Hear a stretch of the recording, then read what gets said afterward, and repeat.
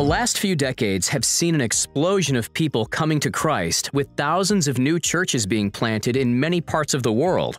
These young Christians are excited about their new faith, but they often lack the leaders required to bring them into maturity in the relationship with Jesus Christ. While there are at least 5 million church leaders in the world today, it is estimated that only 5% of them have been trained. And for those few who have received training, many times their training may have prepared them to preach, but it did not build their spiritual life or character and did not equip them to actually lead God's people. There is almost a famine, and I know that that's a strong word, in the church as far as the nourishment that people get when they go to church. If you don't have a vibrant relationship with the Lord, if you don't have a vibrant connection, you're not gonna feed these hungry people that come and look up to you every Sunday. I wanna see leaders return to their first love and do so with a hunger that will keep them there and just nourish them that they might nourish others as well. Our goal says that in order for that leader to be healthy and to be effective, he must be well built in 5 areas: Christ or spiritual life, community or relational life, character, calling, vision, and competencies, able to think and act well. So these are the 5 C's that for us define what is a healthy leader. For more than 20 years, LeaderSource has partnered with hundreds of church planting networks and ministries in dozens of nations around the world, teaching leaders how to build leaders. The LeaderSource approach to training is biblically sound and proven in many cultures. I met church leaders and shared about BHL. They're amazed, and they always said, this is the one that really needed for the church. Leader development will look different from nation to nation and culture to culture, but the core principles developed by LeaderSource are effective anywhere they are taught. As a result, the leaders we train go on to train many new leaders themselves.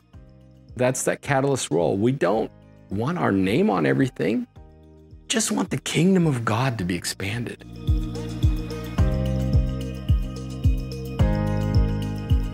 Two weeks ago, I was meeting with the CEO of a large organization called CMS.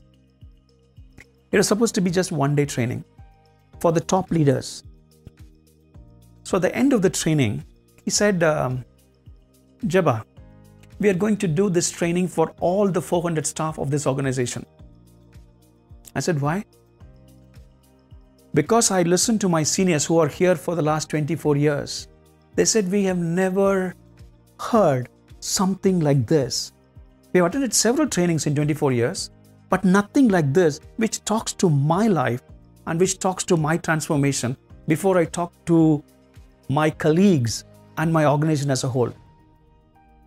And our hope is that in the next several decades, that ultimately we will have 100 teams functioning around the world, that we will have teams in 100 nations, that we will be impacting literally several 100,000 leaders directly every year. And not just doing theoretical trainings with them, but bringing them into a deep encounter with God, nurturing their vision and experience of union with Christ.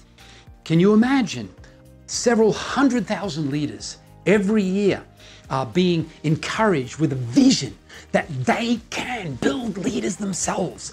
They don't just have to send them off to some other country, to some higher academic institution, but they can build leaders. And not only do they have the vision to do it, but they actually have the practical ability. They know how to build leaders because it's not hard. Wow. With a vision for healthy church, with a vision for the generational succession of leaders.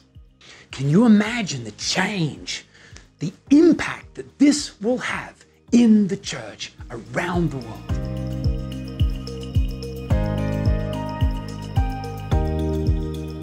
That's my desire. I want to see the church become vibrant. I want to see the church regain its place in society.